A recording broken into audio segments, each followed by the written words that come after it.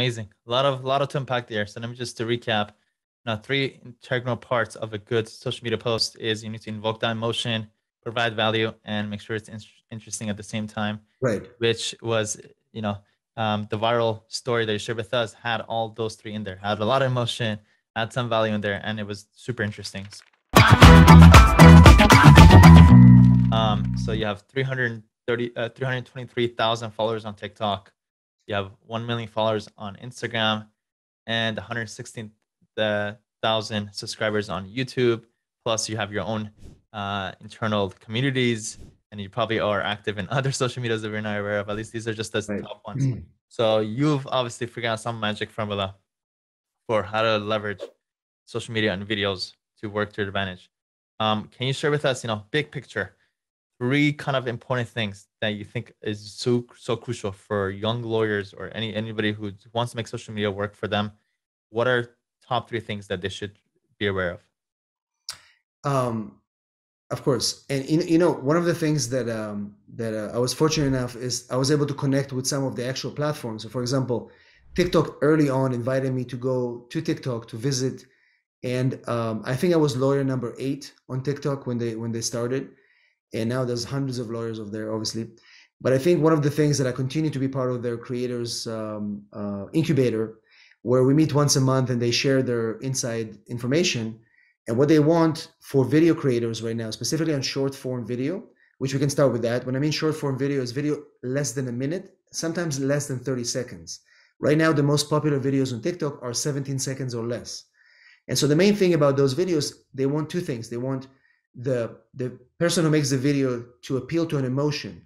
So for example, if you're an immigration attorney like me, my most popular videos are videos that create an emotion, like you won't be able to travel anymore after a certain date, or I've been illegal for 30 years and now I got my green card. So the emotion is the first thing. The second thing is you want to give something of value. So for example, you didn't know that after May 23rd you won't be able to travel without a real ID. To be able to get a green card after 30 years, he was able to get legalized because of the 10-year rule or something like that. So it's like the emotional hit, the trigger, something of value, and make it interesting, right? Meaning that they have to connect with you so they can watch more of your videos, right? Because if you go to the insights of TikTok, you can see people watch videos, and also I talk to people and I ask them how do they find me. Most people who find my videos, they watch maybe 10 to 20 videos after the first one, right? So if you want to be active on Reels or TikTok, you have to create more content so people can go and binge your content. They're going to see one video, the next video, the third video, and all these videos should have a similar idea where you have an emotional connection. Most of my videos, they have like something funny, but also something of value, but also people remember. You know what I mean? So that's for short form video, Reels and TikTok. On Instagram, what I do is in the past 6 months, it's a lot of work in the DM. Because my content on Instagram, I post 3 times a week. It will be a reel, which is repurposed from TikTok, or sometimes a reel that I'll do just for Instagram. I'll do quotes and images, but a lot of these things, they generate a lot of work in the DMs. Like right now, I have 2 VAs that help me go through all my DMs. We get about maybe 180 to 250 DMs a day, just on Instagram. And that's people who come from different places. Some of them come from TikTok. Some of them come from YouTube. In the past 3 weeks, since February 20th, since the war started in Ukraine, I was on CNN, CNBC, Al Jazeera. Al Jazeera called me. Can you imagine? I was on ABC and ESPN, national networks that started from 2 local stories that went viral. So one of the stories was that I helped a female that was breastfeeding a baby from Ukraine. They crossed the border with her husband. She was separated at the border. They took her to detention, and she had no connection with this guy for a week. And then we did a media outreach to a local station. They broke the story, and then that story went viral and went nationwide. So in 30 days, I was on maybe 15 outlets, and people started to reach out directly and say, hey, we saw you on TV. Can you help my cousin? Can you help my uncle? Can you help my whatever? So that's been really helpful. But I think Instagram is very difficult to grow right now, or get any results, to be honest with you. I think the best thing to do on Instagram is Reels, because Reels will bring people back to you and you can send them to other platforms. But I think for me, Instagram is mostly the DM world. It's very good for DMs because you can really build you can set up an automation there, and you can do a lot of things. And I don't allow anybody to DM me on TikTok.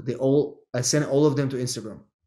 And so, and for YouTube, I would say for YouTube, it's really a long-term game. It takes a long time to build anything on YouTube. So for my strategy on YouTube is to be consistent. Every week, I will release 3 videos, and I've been doing this for the past 4 years. Every single Monday, I record them.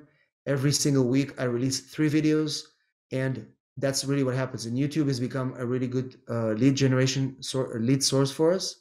And so YouTube is consistency, and of course following the trends, which is the popular videos and what's trending, to make sure that you get the most views and also get people to see you. Amazing. A lot of to unpack there. So let me just to recap. Now, 3 integral parts of a good social media post is you need to invoke that emotion, provide value, and make sure it's interesting at the same time. Right. Which was, the viral story that you shared with us had all those 3 in there. Had a lot of emotion, had some value in there, and it was super interesting. So that's what made it so successful. Right. Out of those 3 that you did share, TikTok, Instagram, and YouTube, which one, if somebody could, put in the same effort, which one would you say is the most useful for going forward? I mean, to be honest with you, I think TikTok is really the best, and I know a lot of attorneys are not excited about it because they don't understand it. But but the attorneys that do spend the time and they're willing to be open-minded about it, it's really, really worth it. And you can do it in any area, in any practice area. And I know family lawyers on TikTok. I know personal injury lawyers on TikTok, employment lawyers. Of course, a lot of immigration attorneys are on TikTok. Almost any area of law. It's just that you have to be open-minded and give it yourself 3 months. Because the reason I say 3 months is, if you start the first 30 days, and that's actually based on a recent meeting that I had with TikTok at our recent creators meeting, they said that if you are trying to get noticed on the For You page, which is the main area where people can see your videos, if you're starting out, you have to post 6 to 8 short videos a day for the first 30 days. Now, I know it's a lot, but if you do that for 30 days, and I think if you think about it, you can you can record a 30-second, 1-minute video on a Sunday. You can spend an hour on a Sunday and record the whole week. You can record about, let's say, 50 videos a week on one day. You can do it. It's doable. But if you do it for 30 days consistently, I can almost guarantee that you'll start to be noticed on the algorithm, and then you don't have to post 6. You can only post, like, let's say, 3 videos a day. But after 90 days, you can only post once a day. I post once a day. That's it. And gives me enough exposure and enough people to see me and find my videos and share them.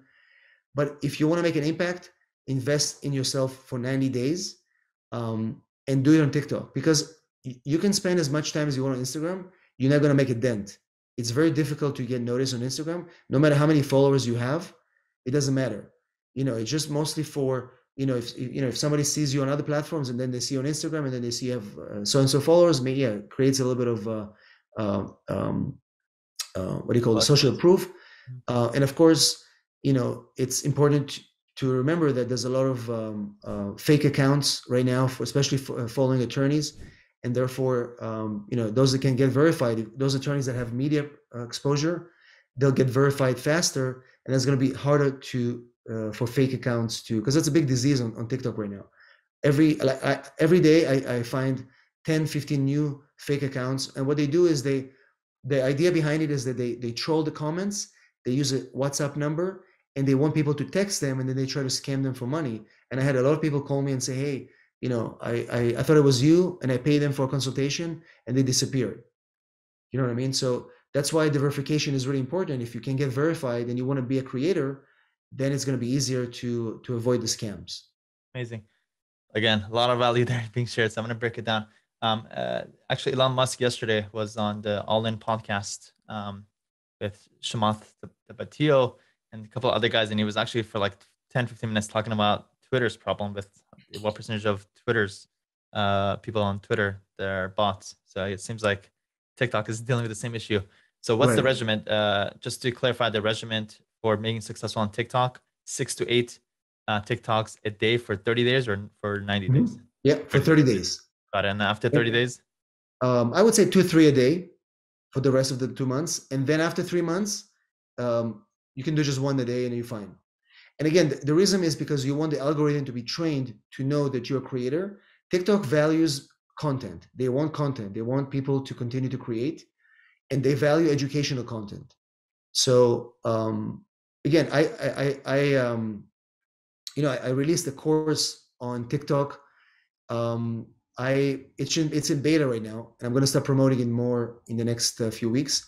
But essentially, it's just about the strategy behind posting and how to get most value as a lawyer. Because again, the reason why a lot of lawyers, and you said it as well in a lot of your programs, the reason a lot of lawyers are not successful or not able to move forward is because their mindset is the one that controls their success. It limits them, right? So they're coming back to a market and say, oh, I can't compete with these lawyers. They've been doing this for 20 years. I can't do it. Or they have a lot of limiting beliefs. And I think if you are in a situation where you want to make a dent or try something new, I think TikTok is free, and it just costs you your time to do it.